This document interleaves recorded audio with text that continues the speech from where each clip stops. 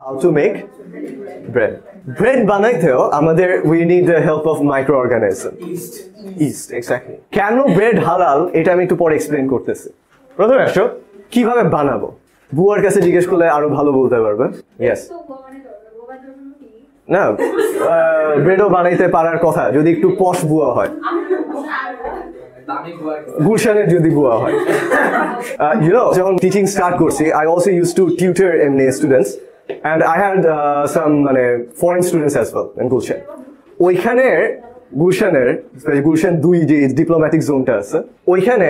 Driver বুয়া gardener এদের সাথে কথা বললে মনে হবে যে সালাম দে তাদের কথা বলো বা ড্রেস আপ বলো some of them not all of them some of them can be very damn smart and actually they do income earn a lot অনেক কর্পোরেট হাউসেও অফিসার জুনিয়র অফিসাররা যেই স্যালারি পায় ওই বুয়ারা তার থেকে বেশি ইনকাম করতে পারে yeah, that's not the part of our discussion. Let's come back to bread making. In case you cannot find a job after graduation, you can become a bua and make bread at Gulshan. আমি inspiration bua হওয়ার জন্য দিচ্ছি না. I'm just telling you to respect all form of job. As long as you are earning money legally and in a halal way, it's okay with me. তাহলে আমরা কিভাবে start করবো তার এইবার র ইনগ্রিডিয়েন্ট বা র ম্যাটেরিয়ালটা হচ্ছে আমাদের হুইট ফ্লাওয়ার এটা হচ্ছে গিয়ে আটা বা ময়দা তো এইটা আমরা নিলাম এবং এইটাকে পানির সাথে মিশে একটা পেস্ট বা একটা ডো বানায় রুটি দেখছো না যে ময়দার সাথে পানি দিয়ে একটা যে ডোটা বানায় ওই পর্যন্ত আসবে এবং এইটার মধ্যে একটা স্পেশাল ইনগ্রিডিয়েন্ট যেটা যাবে সেটা হচ্ছে ইস্ট তাহলে আমরা কি করলাম হুইট নিলাম পাউডার যেটা ইস্ট অ্যাড করলাম পানি দিলাম দিয়ে একটা পেস্ট বানালাম পেস্টটাকে আমরা বলছি ডো ইয়েস আমি না আসলে কখনো ডো বানাই নাই সো হট ওয়াটার না cold water I am not sure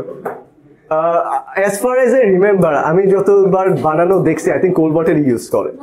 hot water use করে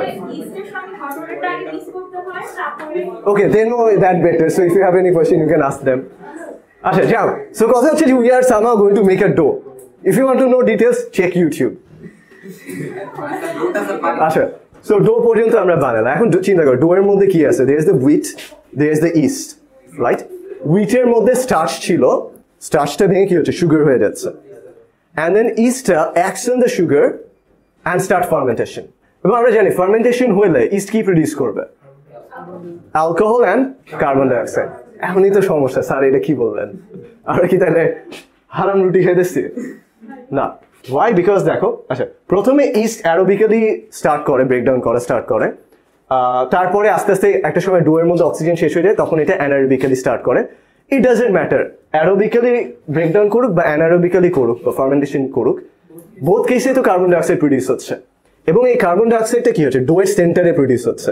ইনিশিয়ালি যে অ্যালকোহল বানাচ্ছে ওটাও কই আছে ডো এর ভিতরে আছে এরপরে আমরা যেটা করি ডোটা আমরা কিছুক্ষণ রেখে এটা আবার আমরা একটা ওভেনের মধ্যে দিয়ে হিট করি যখন আমরা ওভেনের মধ্যে দিয়ে এটা হিট করলাম তখন ভিতরে যে ট্র্যাপড কার্বন ডাইঅক্সাইড বা এয়ারটা ছিল এটা কি করবে এক্সপ্যান্ড করবে এই কারণেই দেখা যায় যে রুটিটা ডোটা দেখা যায় ইনিশিয়ালি কিন্তু খুব ছোট থাকে বাট ওয়েন ইউ হিট ইট এটা আস্তে আস্তে বেলুনের মতন ফুলে ওঠে that is due to expansion of the carbon dioxide within so ওই কথাটা এখানে বলা আছে এবং এখানেই একটা কাহিনী হয় সেটা হচ্ছে ওই হিটের কারণে দেখো evaporates any ethanol from fermentation so by the time baking শেষ হয়ে গেছে ওইটার মধ্যে কিন্তু আসলে আর কোনো অ্যালকোহল রিমেইনিং নাই তাহলে তার মধ্যে কিছুটা অ্যালকোহল থাকবে কিন্তু কথা হচ্ছে তুমি ওই কাঁচা ওইটা খেতে পারবা কিনা আমার সন্দেহ আছে আচ্ছা so that's the thing that's how bread is made yes